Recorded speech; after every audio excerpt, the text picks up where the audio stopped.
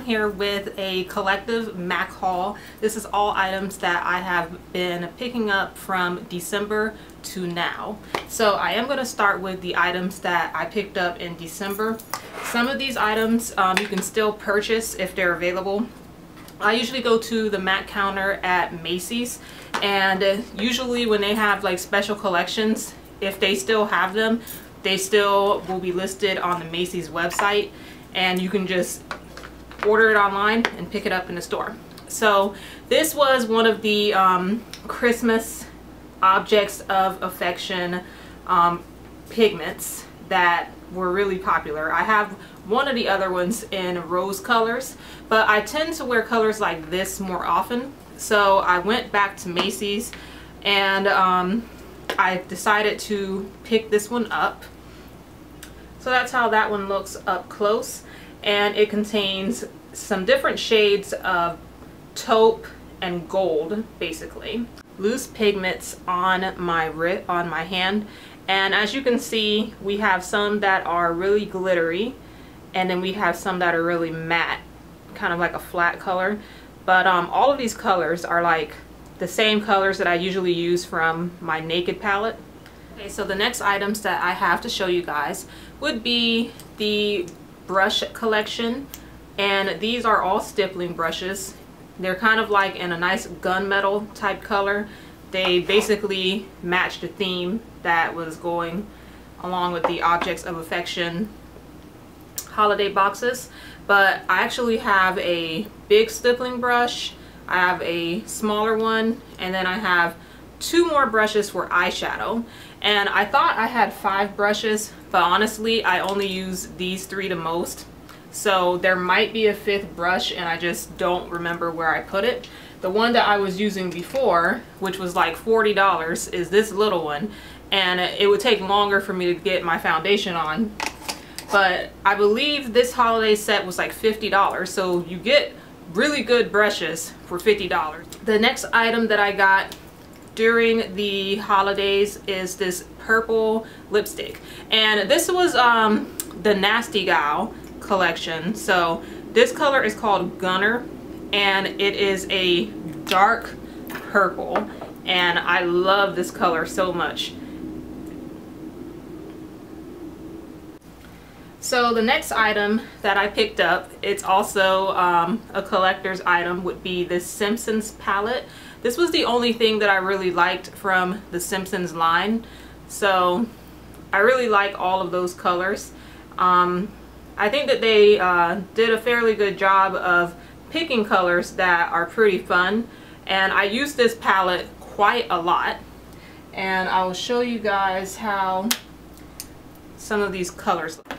Okay, so here is the swatch, and as you can see, the lightest color is the one at the very top near my thumb. That color I don't use very often because it's really light and it really doesn't show up. And then the next color is the dark purple, which I love, and then the vibrant blue, which I also love. And then there's I don't really know how to describe this color. It's kind of a mix between a dark gray and purple.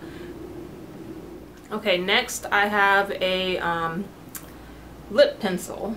The color that I used to use is called Cushy, but I thought that color was a little too light, and so this was a part of a collection also. I think it was Wild Ones or Wild Things or something like that, but this color is called Cork.